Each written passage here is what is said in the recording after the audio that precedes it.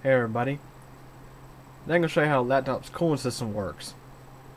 I made a video back in late 2009, but back then all I had was a standard 480p camera. I was actually using the video function on my Canon PowerShot A470 picture camera, but now I have better camcorders, so I'm going to show you this again. I'm also going to discuss some common problems with some cooling systems in some notebooks, particularly with HP computers. Anyways, in most notebooks you have a heat pipe that runs across certain components and goes to the back of the computer to where you have fins, and you also have a fan located here. This fan draws in air through here and blows out the back and sometimes out the side. It really depends. This is an example of a good quality design. You have the Northbridge chip, then you have your CPU, and then you have your outputs. The Northbridge doesn't get quite as hot as the CPU does under load. So the Northbridge is put first, so the heat comes, a little bit of heat that's on the Northbridge chip comes off of it, goes across the CPU. This is where more your heat will come from, is right here. This comes through here, comes out to this fan. And when your CPU gets up to a certain temperature, this fan will kick in to a low speed, and if it still doesn't cool very well, it kicks into a high speed. I'm going to pull this off right quick so you can actually see the CPU and the Northbridge chip. This here is a Pentium a Pentium dual core processor and an Intel Northbridge, not sure exactly what model, but it has integrated graphics with HDMI outputs. And I mean, this is how the CPU on a laptop looks. It looks different in a modern desktop processor because modern desktop CPUs have heat spreaders, while in the notebook area they never actually used heat spreaders on these chips because they didn't need them, because the heat that comes straight off the die goes straight to this heat pipe, while in desktops you have a big heat sink that sits on top of the CPU. Let me go ahead and talk about the issues with the HP laptops. HPs are definitely known for several issues with their cooling systems. Well, with all laptops, you gotta always keep an eye on your fans here. Make sure they're clean, and if they ever get dirty, clean them out. This notebook actually had really clean fans on it upon the first time I pulled this thing out. And this is a used computer, but I don't think it has that much use on it. It's in really good condition. But anyways, with HPs, their cooling design is designed to where dust and stuff will easily accumulate into these fans, and I really don't like that, because once this clogs up, the computer really has no way of cooling itself. It's just a really bad design overall. Let's get a close up here of these fins just to show you what they look like.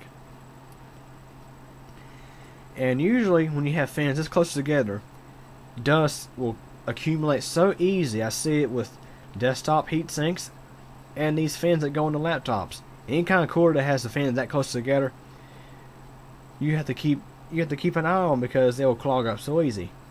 And the way, like I say, the way that the HPs are designed, they clog up so easy. Anyways, when it comes to cooling systems and HPs, you have two main issues. Of course, like I was saying before, you have the issue with your fans getting clogged up with dust, and how HP's design can easily clog up. There's another more serious issue with some HP model laptops, especially in the DV series. And this is a known flaw with actually a lot of computers with NVIDIA graphics on board.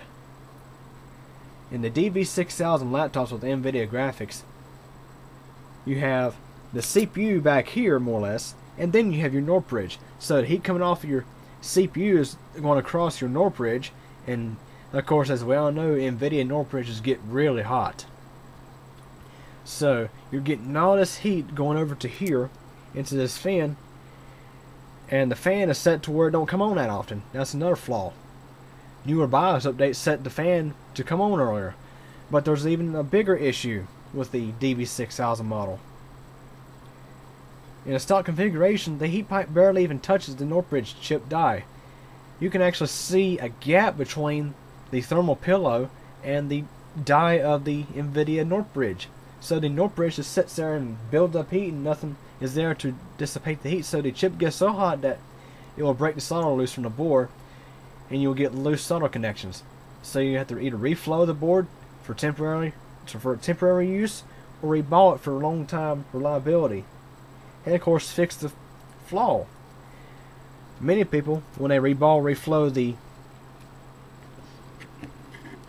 chips, they will actually take this thermal pillow off, and they'll add in several copper shims to get better pressure applied to the NVIDIA Northbridge to better cool it.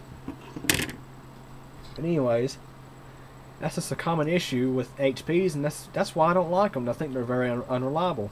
My friend Robbie has a DV9, and I just cleaned it not too long ago. I think it's a couple months ago. I think it's back in the summer. I took it over here and blew an used the air compressor to blow air into the fans to clean them out. But now it's December, and that computer is overheating again. And I mean, the CPU will be pushing 80 to 90 degrees C. And it's an AMD processor, not sure what kind, and it does have an AMD chipset. But this just comes to show I don't like HP for a reason. Their laptops are very unreliable, and it seems like their desktops are not built very well either. So anyways, more or less this is a simple approach to how a laptop's cooling system works.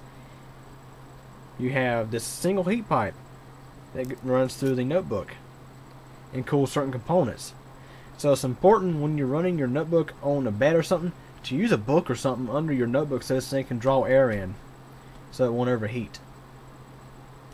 And when it comes to netbooks, you have actually a cooling plate on better model netbooks anyway, like the Acer Aspire 1. You actually have a cooling plate that goes across the Atom processor and the Northbridge chip. And the setup works fine enough for the setup that's in the netbook, because the netbook's CPU doesn't put out as high wattage as, let's say, a notebook processor. The netbooks do run a bit on the hot side, but the CPUs and netbooks, like the Atom N270, is rated for 95 degrees C max temperature. That's a very hot temperature, but it's designed to be able to handle that much. So you're probably wondering, when it comes to laptops, what brand should you buy? My personal experience, I think Dell's and Toshiba's are decent brands. Stay away from Dell netbooks though, because they don't have any sort of active cooling in them, and that has resulted in several failures. I think when it comes to notebooks and netbooks, I think Acer is also a decent brand. You can use Acer, probably MSI, Asus, Toshiba, and Dell. I think those are the more reliable brands. Stay away from HP though. Anyways, any questions or comments, feel free to ask.